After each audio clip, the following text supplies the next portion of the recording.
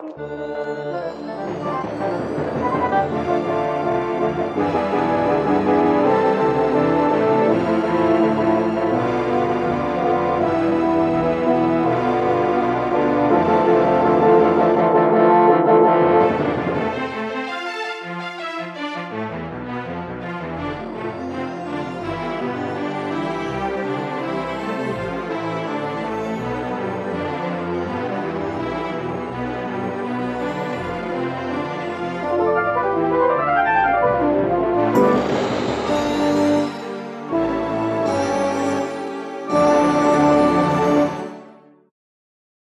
Dean. I'm the dad. I'm Laura. I'm the mom. And I'm Krysta, and I'm the daughter. And together we are Family Plot. Very nice. Very nice. Thanks for listening to the show. Thanks for joining us. My beautiful lady, my daughter, I love you both. Let's get into the housekeeping. First and foremost, there's Patreon. We have 2 levels, $1 and $3. We're going to try one more time, I believe, to do something a little special with our Patreon. But not today necessarily, because I don't have a good idea right now.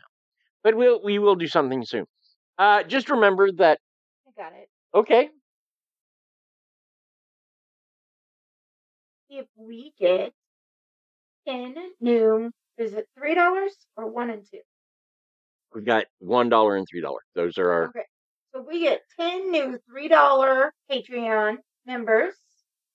Why don't we put those 10 Patreon members' names into a hat and do a drawing and invite the one who wins the drawing to come and be a guest on an episode of Family? Sounds like a plan to me. Want a chance at being a guest on an episode? Sign up for our new $3 level. I like that. That works. If you cannot do a monthly donation, which is what Patreon is, you can always do a single donation of $1 or $2 through Buy Me a Coffee. If you enjoy the show, please share it on social media. Share it with friends. Share it with family. With everyone. And if you don't enjoy the show, please keep it to yourself. What are we talking about today, Dean? Well, today we look at 3 more fairy tales, examining their origins and adaptations in this heavy folklore episode of the Family Plot podcast. We'll be looking into 3 stories tonight: Snow White, Pinocchio, and Hansel and Gretel. These tales all have a fascinating history, and we will begin with Snow White. I get to be a Snow White story. Once upon a time, a queen gave birth to a young girl, and her skin was as white as snow. Her lips were as red as roses, and her hair was as black as night. Her mother named her Snow White for the color of her skin, and loved her very much before she became very ill and passed away. Within a few years, the king met and married a new wife. The new wife didn't care for children, nor did she care for the people of the kingdom. The only things she did care for were magic and being the most beautiful. In fact, she had a magic mirror that she would ask every morning, "Mirror, mirror on the wall, who is the most beautiful of them all?" And the mirror would respond, "Your beauty is as welcome as fresh air. You are easily the most fair." Of course, like any other children, the queen also had no love of Snow White, and could see that the child was growing up to be quite beautiful. Soon, as Snow White was on the cusp of adulthood, the queen woke one morning and went to her mirror to say, "Mirror, mirror on the wall, who is the most beautiful of them all?" And the mirror responded honestly, "You are the most beautiful in this room, 'tis true, but Snow White has grown much fairer than you." The queen grew angry and summoned a huntsman she knew. The queen told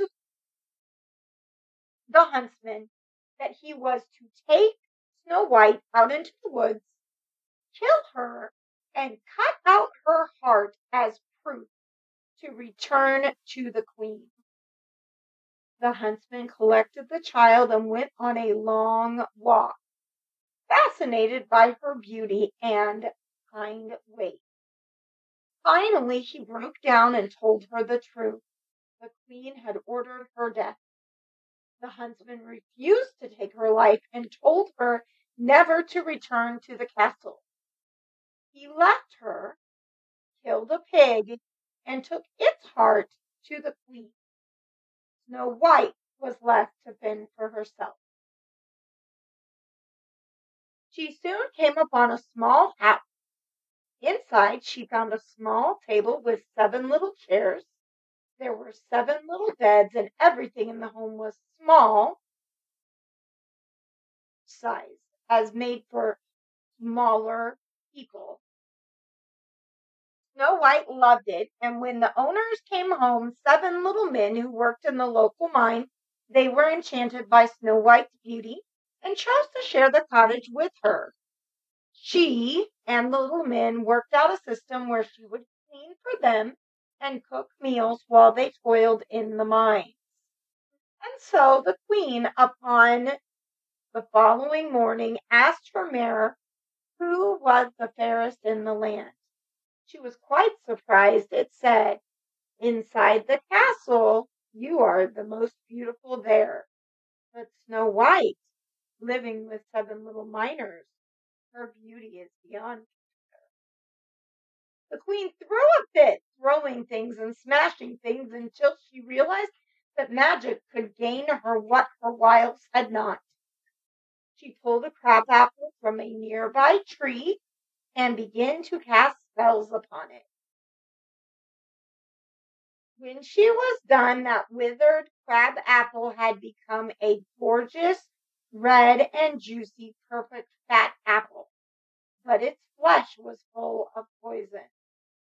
Then she used magic to disguise herself as a withered old crone. She found the cottage where Snow White lived and began to call out, "Apples for sale! Fresh, delicious apples for sale!" Snow White came to the window and saw the crone hawking her apples. Then she saw the large ruby red apple in her hand. "My apples are the best in the land," the withered crone said. "Try one and see." Snow White took the delicious-looking apple and took a bite. Before she could even swallow it, she fell down into an everlasting sleep. When the miners returned home and found her there, they could not bear to bury her, and instead sealed her inside a glass coffin. The queen once more had her magic mirror tell her she was the fairest in the land. In a few short months, however, a prince went through the village on a hunting trip and saw the maiden encased in the glass coffin. He asked the miners about the woman, and they told him that she was the rightful princess murdered by poison by the evil queen that ruled the land. And if there was a way to bring Snow White back, surely only the queen knew of it. The prince determined that he would visit the evil queen and learn if Snow White could be saved from her fate. When the prince arrived at the castle, the queen summoned her huntsman, but the prince defeated him easily. She called for the guard, but the prince laid them all low. The queen turned herself into a mighty dragon, but the prince fled into a nearby cave, its mouth almost covered in thorn bushes. The prince was able to maneuver around them to enter the cave. dragon, however, tried to force its head past the briars and was blinded by the thorns. Helpless, the queen resumed her own form and surrendered. She told the prince that only true love's first kiss would wake Snow White from her slumber. The prince ordered the queen incarcerated in the deepest dungeon of the castle. He went to the glass coffin and kissed Snow White, who spit the bite of apple she had taken out and wrapped her arms around the prince. The prince and Snow White were wed, and the queen was brought up from the dungeon to take part in the wedding before she was forced to put on iron shoes that had been heated in a fire and forced to dance until she fell down dead. Well, apparently they didn't all live happily ever after. Well, Well, couldn't have happened to a nice whatever. A nicer evil queen. a nicer queen in general. Like I said, nicer whatever. So let's take a moment for Krista's Corner, and then we'll look into the origins of Snow White. I thank you for reading it. I think it was an interesting take on the tale. Absolutely.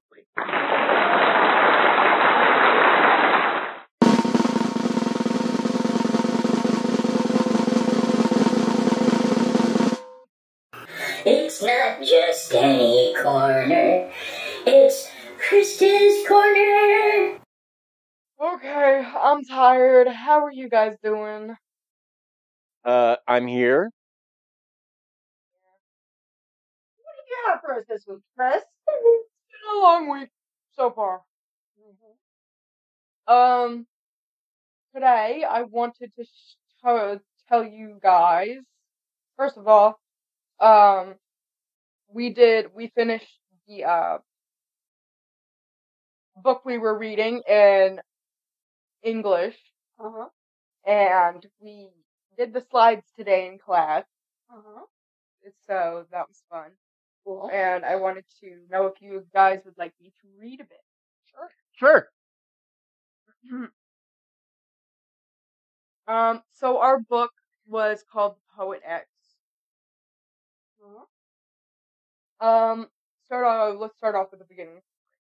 In the beginning of the book, we meet the main character and her mother. Her mother is extremely religious, and Ziamara is starting to question if she believes in it anymore. She's trying as hard as she can to become her own person and no longer be stuck under her mother's thumb.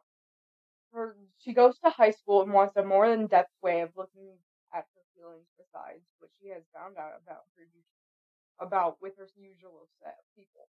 Her dad, best friend, Xavier, her brother, and her mom, and with the very differentiating mindset of the people around her. Middle summary. Ziamara starts to develop a crush on a person, Amon, in her science class, and is processing her feelings for him. She's trying to get more freedom from her mother. She tries to get it in several ways, like starting to date Amon, sneaking around without her knowing, not going to confirmation class at church anymore, and joining poetry club. Ziamara's mother finds her poetry journal. She sees everything her daughter has written about her. Her boys, intimacy, religion, and her mother disagrees with everything Ziamara has written. Ziamara's mother ends up burning the book. Yeah, I just started to fall back over. Ends up burning the book in front of her daughter. More of burning the journal. It's more of a journal than a book, but we'll go with this book. Ziamara ends up running away to Amon's house. Her teacher convinces her to go back and try to work through her problems with her mother. She heads back to the house, find her mother crying over the fact that she had left. Her and her mother agree to make amends Ziamara then joins a poetry slam, having to build up the courage to perform in front of not just an audience, but her family as well. She performs, and her mother finally starts to agree with letting her do more things she wants, despite her disapproval. Wait, so you're disapproving? Huh? I was teasing. I know you're not disapproving. I'm not disapproving. I am proven.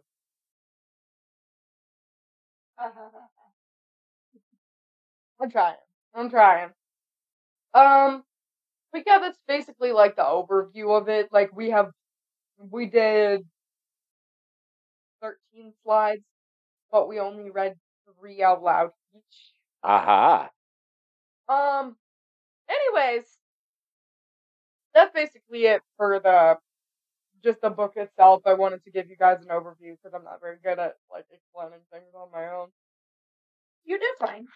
I thought it was good. I liked it.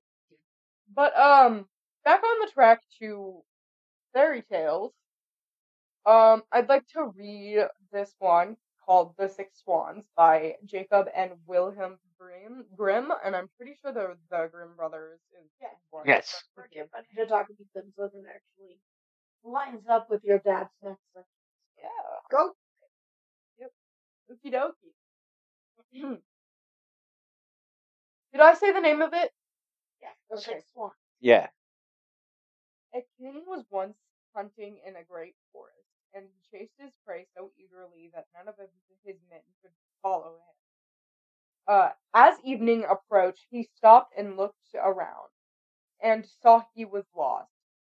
He looked for a way out of the woods, but he could not find one. Then he saw an old woman with a bobbing head who approached him.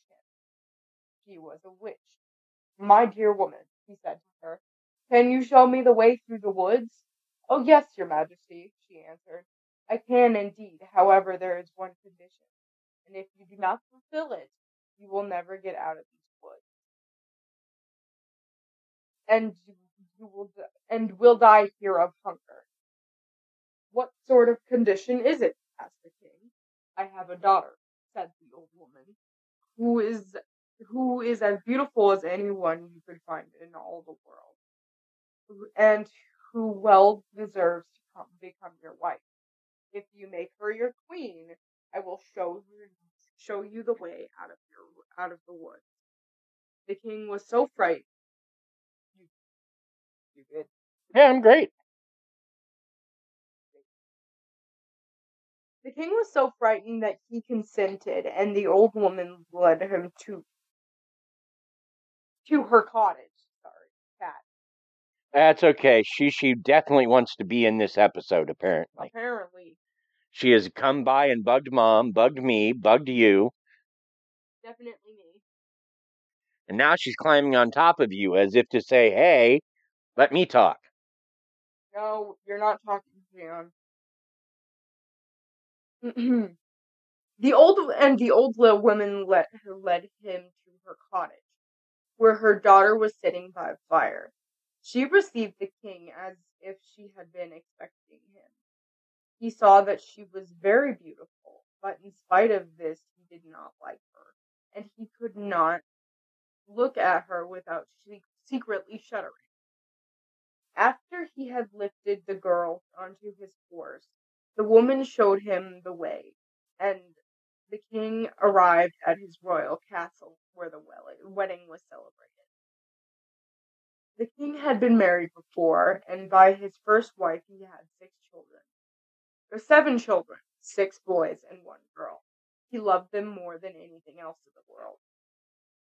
Fearing that the stepmother would not treat them well, even do them harm, he took them to a secluded castle, which stood in the middle of a forest. It was so well hidden, and the way was so difficult to find, that he himself would not have found it if a wise woman had not given him a ball of magic yarn, where whenever he threw it down in front of him, it would unwind itself and show him the way. That's handy. Indeed. However, the king went out to find his dear children so often that the queen took notice of his absence. She was curious and wanted to know what he was doing out there all alone in the woods. She gave a large sum of money to his servants, and they revealed the secret to her. They also told her about the ball of yarn, which could point out the way all by itself. She did not rest until she discovered where the king had kept the ball of yarn. Then she made some little shirts of white silk. Having learned the art of witchcraft from her mother, she sewed a magic charm into each one of them. Then one day, when the king had ridden out hunting, she took the little shirts and went into the woods. The ball of yarn showed her the way. The children, seeing that someone was approaching from afar, they thought it was their dear father coming to them. Full of joy, they ran to meet him. Then she threw one of the shirts over each of them, and when the shirts touched their shoulders, When they touch the shirts.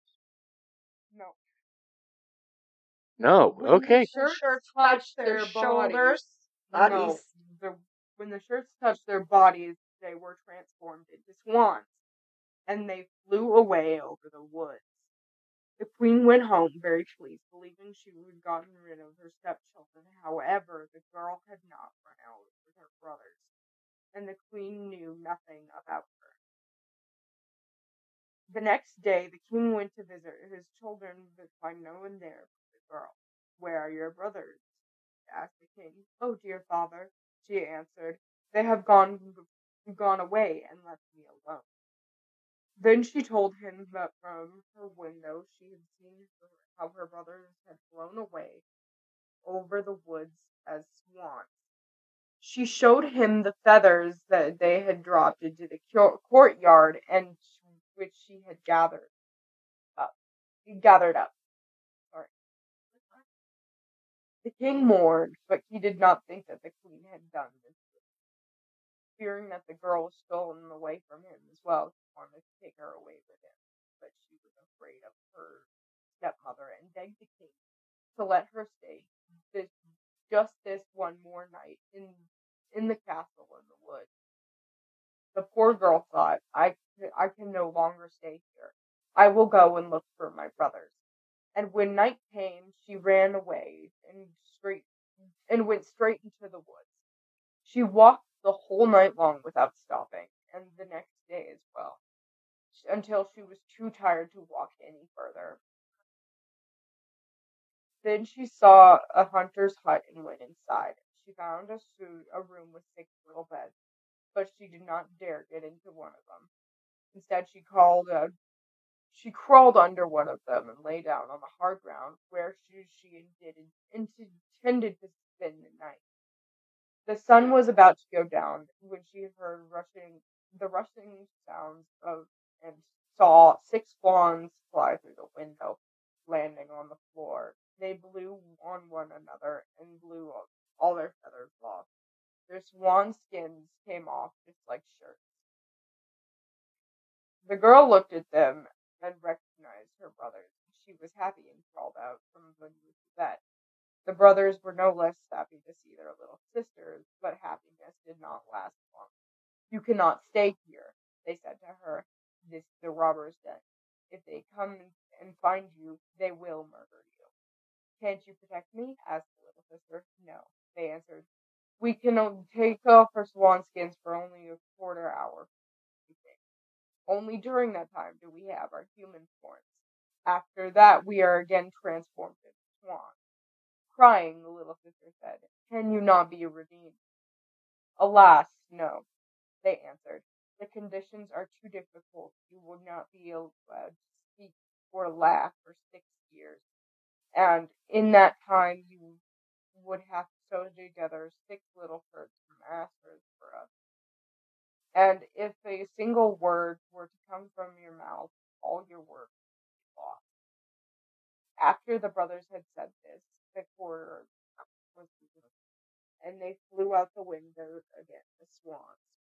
Nevertheless, the girl firmly resolved to redeem her brothers, even if it would cost her her life.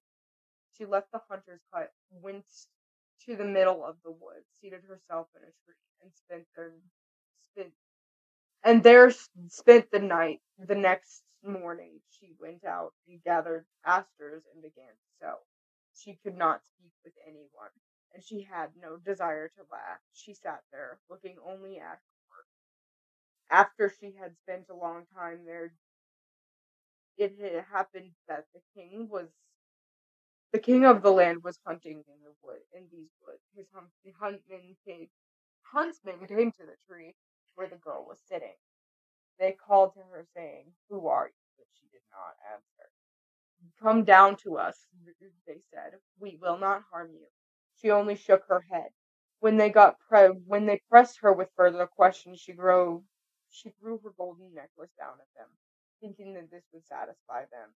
They did not stop. So she then threw her belt down to them. And when this did not help her garters, and then one thing at a time, everything she had on she could do without, until finally she had nothing left of her ship. The huntsmen, however, not letting themselves be dissuaded, climbed the tree, lifted the girl down, and took her to the king. The king asked, "Who are you? What are you doing in that tree?" But she did not answer. He asked her in every language that he knew, but she remained as speechless as a fish. Because she was so beautiful, the king's heart was touched, and he fell deeply in love with her. He put his cloak around her and lifted her onto his horse in front of himself and took her to his castle. There he dressed her in rich garments, and she glistened in her beauty like brightly daylight, but no one could get a word. At the table, he seated her by his side, and her modest manners and courtesy pleased him so much that he said, "My desire is to marry her and no one else in the world." A few days later, they were married. Now the king had a wicked mother who was dissatisfied with this marriage and spoke ill of the young queen. "Who knows?" she said.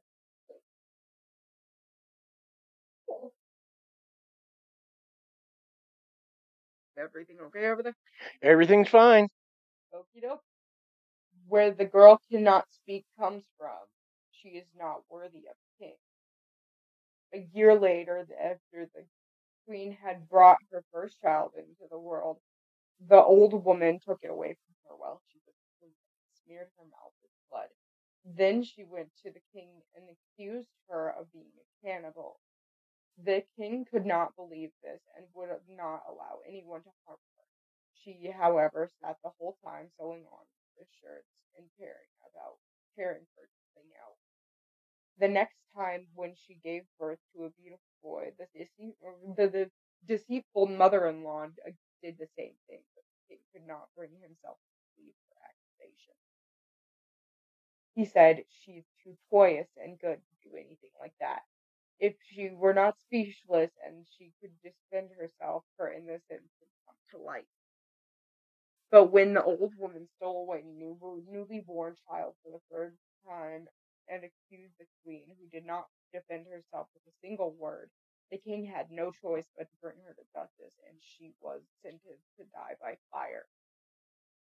When the day came for the sentence to be carried about, it was also the day of the 6 years during which she had not been permitted to speak or laugh, and she had thus delivered her dear brothers, from the magic curse.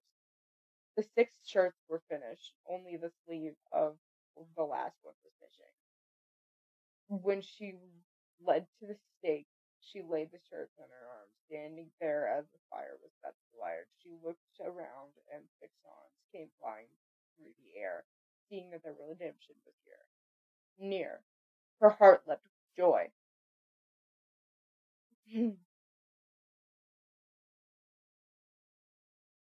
The swans rushed toward her, swooping down so she could throw the shirt over them. As soon as the shirts touched their swanskins fell off, and her thirst stood before her in their own bodies. Vigorous and handsome. However, the youngest was missing his left arm. In its place, he had a swan's wing. They embraced and kissed one another. Then the queen went to the king, who was greatly moved, and she began to speak, saying, "Dearest husband, now I may speak and reveal to you that I am innocent and falsely accused." Then she told him the treachery of the old woman who had taken away their 3 children and hidden them. Then, to the king's great joy, they were brought forth as punishment. The wicked mother-in-law was tied to the stake and burned to ashes, but the king and queen with their 6 brothers lived many long years in happiness and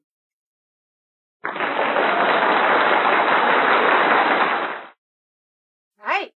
Wow. That was a deal. That was a story, and it was the story I knew. So yeah, it's an older fairy tale. I've never heard that one from start to finish. I think I've heard like bits and pieces for similar things in other fairy tale kind of things. It's. I want to say it's a variation on the Swan Princess. Yeah, and that a far off variation, but that makes as much sense as anything. Sure. So let's talk about Snow White. Snow White first appeared, at least in written form, in an 1812 book of folk tales, as written by the Brothers Grimm. It was in German, so the main character was called Sneewittchen, which is German for Snow White. It contained many of the things that it still contains in tellings today, including a magic mirror, a poisoned apple, a glass coffin, the evil queen, and the 7 dwarfs. It is a much older tale collected by the Grimms for their book of fairy tales. However, the 7 dwarfs did not have names until Snow White was brought to Broadway almost 100 years later. And then the characters' names were Blick, Flick, Glick, Snick, Click, Wick, and Quee. The Broadway show also named the evil queen Brangoma, named the huntsman Berthold, and the prince was Florimond of Caledon. Yeah. Snow White was played by a popular Broadway star named Marguerite Clark. I've heard of her before, I think. The Broadway show did such big business that it was made into a silent film in 1916, with Clark again in the starring role, where a certain 15-year-old Walt Disney saw it and had the first inklings of recreating it in an animated form.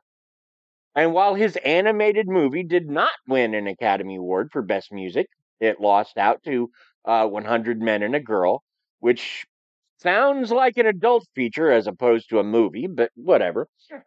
The year after, Shirley Temple gave Walt a special award featuring a regular-size statue and 7 miniature ones. Walt, of course, renamed the dwarves. Under Walt's guard, they were Dopey, Grumpy, Bashful, Sneezy, Happy, Sleepy, and Doc. It is possible that the story is based on a real event. In the 1550s, Philip II of Spain was supposedly in love with Countess Margaretha von Waldeck. The von Waldeck family sequestered her first at her uncle's home, then later in the court of Mary of Hungary. Philip, of course, pursued her to both places. In 1554, Margaretha wrote to family and friends of failing of health and eventually died at the age of 21. Their relationship was doomed as Margaretha was a Lutheran and Philip a Catholic, and the letters and other sources indicate that Margaretha was almost certainly poisoned to keep her away from Philip. And Margaretha's father owned several copper mines, mostly worked by children, which, due to malnutrition and poor working conditions, were referred to as poor dwarfs. And these children lived in single room cottages, just like the dwarves from the story. The locals are so convinced that they are home to the true events of Snow White, they have changed their name from Birdfriheit, and I'm not sure if I'm pronouncing that right, to Sneeuwitchendorf, which means Snow White Village. In other versions of the story, Snow White takes refuge with robbers and bandits instead of dwarves. In other versions, instead of a forest, she finds an old haunted castle or a house on the seashore. Some versions have her poisoned with an enchanted dress, cursed stockings, or poisoned flowers. In other versions, she is named Ermelina and Zerokashel, and she escapes the queen by riding an eagle, or traveling with fairies, or going to the moon. In the Scottish versions, yes, there is more than one Scottish version, the evil queen has a talking trout instead of a magic mirror, and in one version, Snow White, Snow White resides with 13 cats who turn out to be a prince and his squires. Very big. That one. That sounds cool. Anyway. So that is what we know of the origin of Snow White. Snow White. That was pretty awesome. That's a lot of information. Yeah, and I had no idea that it's possible it was based on a real story, including dwarves. Well, absolutely. Well, kind small of. people. Kind of. Right. So let's take a moment for a word from another podcast. Sounds good. Are you weird? Do you like spooky? Do your references always get a side eye from your parents, siblings, and best friends? Welcome home. Welcome home to the international podcast sensation Spine Chillers and Serial Killers. A show where three friends, Bex, Tash, and Evan, talk about true crime and the paranormal. But that's not all. There's also laughter, randomly singing, and a slight struggle to pronounce words because, well, words are hard. So come join us for spooky, murdery stuff, and a little bit of subject wandering while we're at it. You can find us wherever you get your podcasts. Welcome to Spine Chillers and Serial Killers. They sound like our kind of people too. Yes, yeah, they do. Nice. A lot of the people that we promo on here sound like the kind of people we get along with. We kind of like this. Yep. We connect as podcasters at the thing. It's Oh, true. well, I like it so much that I think I'm going to take this next one. All right. Take away the Pinocchio. Pinocchio. Written by C. Collodi Mm-hmm. and appearing in the Italian, Giornale dei Bambini. thank you, children's magazine in English, in serial form, right? Yeah. Serial form. Before being collected into a book in 1881, it is the story of a puppet that wants to be a real boy. Geppetto? Geppetto. Geppetto discovers an enchanted block of wood and decides to carve it into a puppet so he can make a living as a puppeteer. However, he carves the puppet, which he names Pinocchio, obviously. As he carves the puppet, it abuses the old man and eventually runs away from Geppetto. Geppetto chases after and seizes the puppet, only to be arrested by the police who think he's kidnapping a child. Pinocchio returns to Geppetto's home, where Geppetto's friend, and talking cricket, begins to scold Pinocchio for his behavior. Pinocchio stomps on the cricket, killing it. Whoa.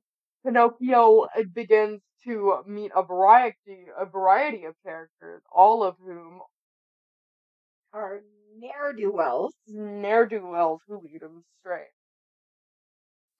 Two in particular are the fox and cat, who hang Pinocchio. Yeah, Yep. Okay. Who hanged Pinocchio to steal gold coins that Pinocchio was given for Geppetto. Unable to find said coins, and seeing a fairy approaching, they flee. The fairy saves Pinocchio and takes him to live with her. She enrolls him in school twice. One time, he runs afoul of the fox and cat who swindle him out of Geppetto's gold. Another time, he gets turned into a donkey. Whoa.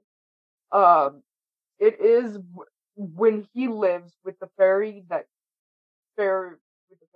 he discovers that his nose grows when he lies. He attempts to lie about the missing gold, and his nose betrays him. He leaves the fairy and gets involved with more adventures when he becomes swallowed by a great shark.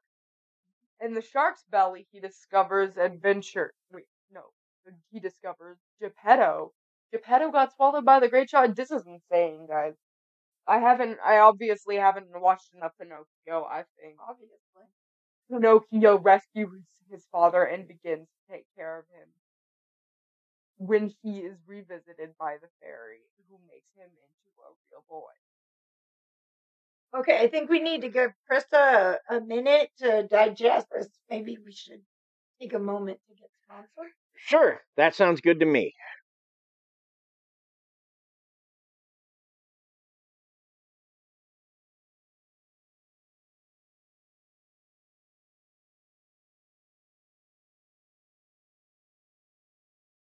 I feel like I've been reading.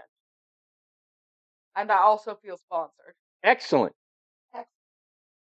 So, Pinocchio, like a lot of other Tuscan fairy tales, contains a lot of moral lessons for children. Among others, they include lying doesn't pay, it's always best to behave, and shirking your duties leads to bad end. An English language version. Sorry, that again. An English language version appeared towards the end of the 1890s, and Pinocchio became a beloved fairy tale and was eventually adapted by Walt Disney. Once again, Disney turns up, and again, the same episode. Imagine that. I had no idea. Who introduced Jiminy Cricket to the world in the animated movie, and the shark became a whale. The 1940 Disney film is quickly and easily identified classic, and much of the modern tellings come from this cartoon. One other thing, C. Collodi, when he originally wrote it, he ended the story after Pinocchio was hung. Mm-hmm. That was the end of the story as far as he cared. Oh, well, died. And the people who ran the magazine and several other people were like, no, people love this story. You have to bring him back. You have to tell more. And so he told more, and Pinocchio became a real boy. I don't think it would have gotten Disney's attention if it didn't end that well. Yeah. Also, Jiminy Cricket got a better ending in the animated movie than it did in the story. Instantly. All right. Shall I take the next one? You shall take the next one. All righty. So now let's talk about Hansel and Gretel. Once upon a time, a woodsman was raising 2 children, all alone since his wife had passed. The woodsman met and married a beautiful lady who did not care for the children. The lady insisted the woodsman take his children into the woods and leave them there. However, Hansel, the little boy, had overheard the woman and had stuffed his pockets with rocks and created a trail. So when Dad left them in the woods, they simply followed the trail home. Angry, the woman insisted again that the woodsman lead his children into the woods and leave them there. This time, the woman made sure that each child didn't have anything more than a crust of bread for their walk. But Hansel broke up his crust of bread, and so when his father left them, he began to follow the trail home, only to discover that birds had eaten the crumbs, so their trail was gone. Hansel bravely led his sister through the woods, eventually coming to a house made of cake, sugar, and sweets. Unable to resist, the children began nibbling on the house until its occupant, an old witch, emerged.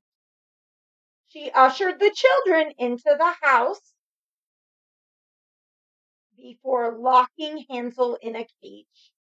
She fed Hansel and Gretel each day, and each day she had Hansel stick a finger out so she could see how fat he was getting. Hansel, however, he was a smart boy. He realized that the old witch could not see very well. And so instead of giving her his finger, he stuck out a stick. Finally, the witch decided that, fat or not, it was time to eat Hansel. As since she had taken them in, she ordered Gretel to help her around the kitchen, and when the old woman opened her oven in hopes it would be warm enough to cook in, Gretel pushed the old witch inside, grabbing her key. She then freed her brother, and the two stole the old witch's treasure. They returned home, eventually to find that their father had sent the woman he married away, and the three of them lived happily ever after. I don't know if this is me having some sort of fever dream, but like I think I remember a Mickey and Minnie Mouse like animation version of that. Probably. That was like very similar. Hansel and Gretel has been redone multiple times. Yes, many times. All right, let's take a moment for another word from our sponsors.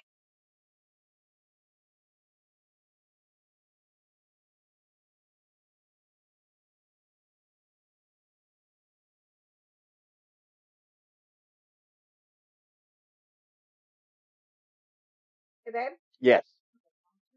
Awesome. And it was a very interesting sponsor. Cool. Okay.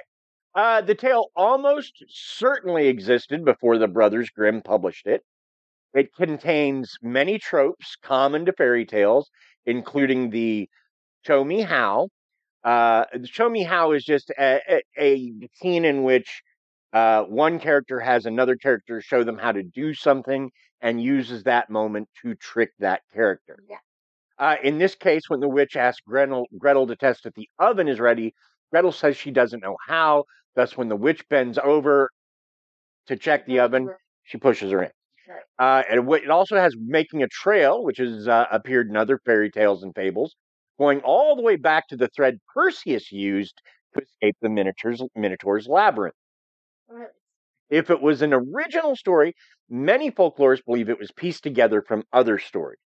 In some tales, the woman insisting the children leave is their mother, while in most she is a stepmother. One of the most widely adapted fairy tales, it has been a cartoon, featured on stage and screen, even given a more serious treatment with Hansel and Gretel Witch Hunters, which starred Jeremy Renner. It also appeared with Ricky Schroeder in the role of Hansel and Joan Collins playing both the stepmother and the witch in Shelley Duvall's Fairy Tale Theater. And that was around 1980-ish. So Rick Schroeder was right age for that part, and Joan Collins would have made a great witch. Yeah, absolutely. I mean, I think that's all she played, really. Now, we covered her companion series, Tall Tales and Legends, in the Pecos Bill episode, if you remember. Curiously, the Russians tell a variation of this tale with Baba Yaga as the old witch. Nice. So, Here, for me, it's like, I feel like this witch, and like, who is it? Like the mom, the stepmom, the one that keeps kicking them out? I feel like they could have been starving. They found their house, and then the Well, mom, and that is the how mom a lot came of the out. stories go. That is how a lot of the Hansel and Gretel stories go. It's similar to how Jack and the Beanstalk, where they don't have any money. They don't have any money for food. And so the mom and dad say it's not, the mom says, you got to take them because we're going to starve. we're all going to starve. So if you get rid of them, at least there'll be enough food for just you and me, kind of. Yeah. And so that's kind of, they'll take a lot of due on it. Yeah, as soon as I heard that part, I'm just like, yeah, I think they're starving. I think they're starting to have some hallucinations because they're starving to death. And like I said, that this tale, they say they think it's put together from parts of other tales. They don't think it's an original story, and if it is, then it's probably a lot different because, like I said, a lot of tropes have been worked into this, like the trail, which in this case is breadcrumbs, crumbs, and rocks. But magic thread has been used in other things. Yeah. So. Bjorn in her story. Right. Well, that's the thing. A lot of these have things that will appear over and over again. Absolutely. Probably the one that has the fewest is Pinocchio, but I mean, that was a written, serialized story by an author. So, yeah. And I've got to say, I like it when we do these episodes. I think they're fun. People don't realize. Yeah. And like, I always learn something in these episodes I never knew. Like, I never knew that Snow White might have been based off of a real story. Okay. Yeah, I didn't think that either. I just genuinely thought it was a made up story, but the fact that it said like, "Hey, this could be real." I mean, I feel like I've heard it somewhere before, but it's like I see, and that's my whole thing, you guys. I keep coming back to this week after week, and it's like I feel like at some point in time, some of the stories that we have may have really happened, and history just didn't catch that.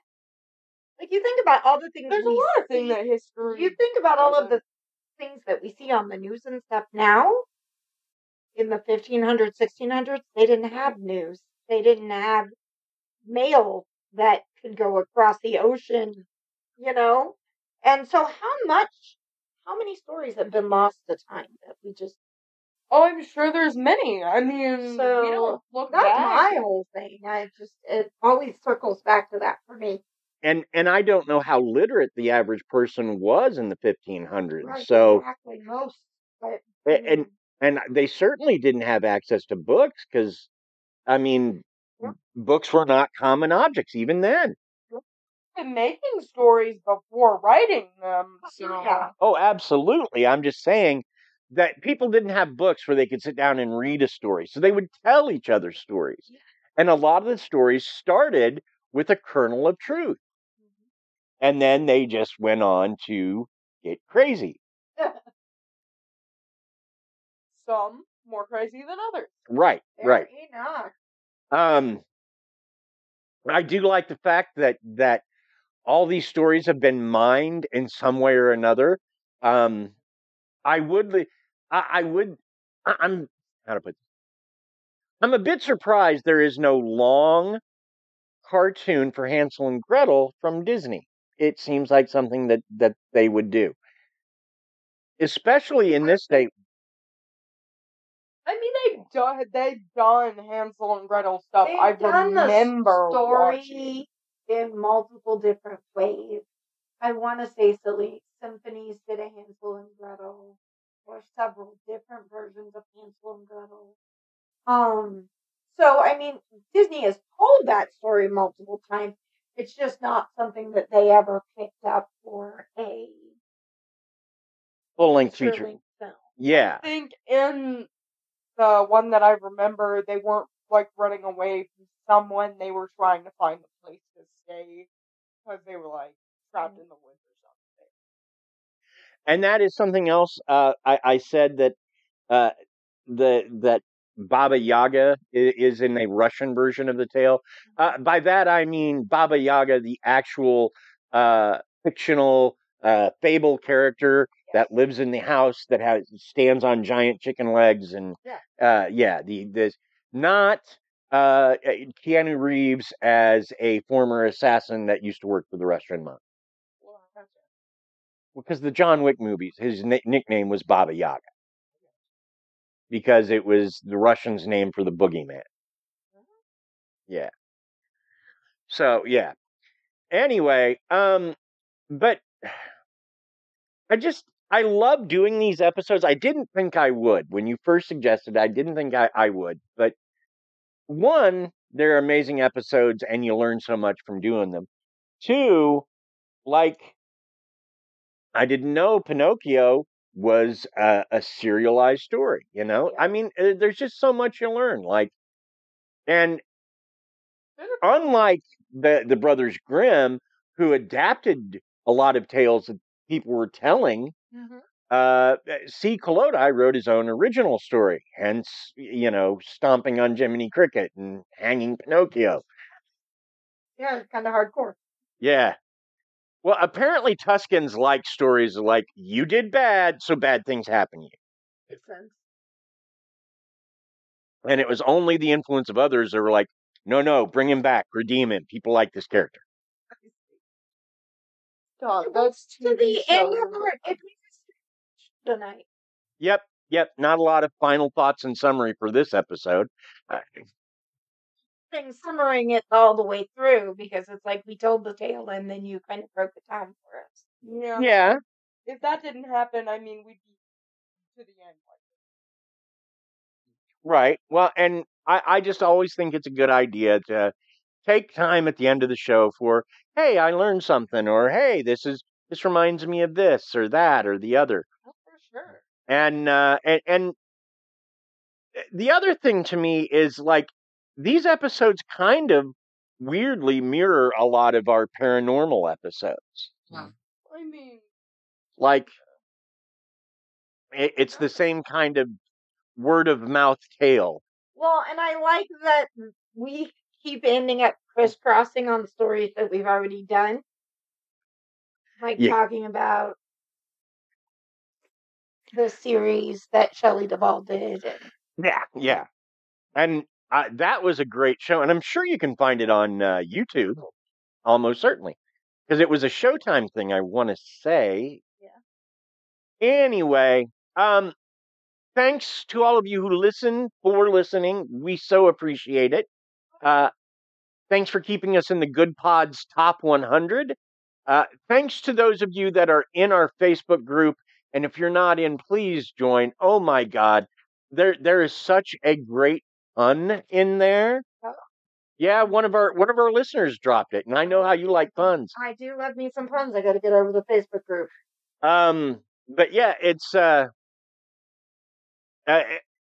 someone had suggested that the picture I used, which is actually a picture of Sneeuwwitchendorf, Snow White Village, that it was a picture of Medusa and a bunch of gnomes.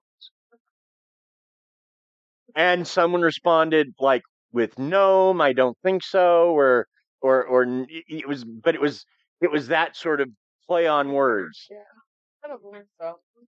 And go check that out. Yeah. So thank you all for being active in there. Thanks to Bill Barrett, that last name spelled BEHRENDT. Bill does our theme music. Bill is obviously a musician, so if you need music for a project or someone to perform at a function, Bill's your guy. You can reach him at billbarron@sbcglobal.net. Thanks also goes to Paige Elmore, formerly of the Reverie Crime podcast. Paige, in addition to being a kick-butt podcaster, he also has a Canva addiction, which he combines with our own Krysta's artwork to make logo art for us. So thank you, Paige. Thank you. Thanks to Aaron Gnurk of the Big Dumb Fun Show for continuing to promote us locally. Please, once again, join our Facebook group. And this episode grew out of a Laura idea, as does our next one, as we look into Qing Shi, the Chinese pirate queen. I'm so excited to talk about this chicky. It sounds so cool. She is pretty bad mamma jamma. Oh my God, I've already done the research on it, and she's interesting. That oh, it's not so Yas Queen. Yas Queen. Bye. Bye.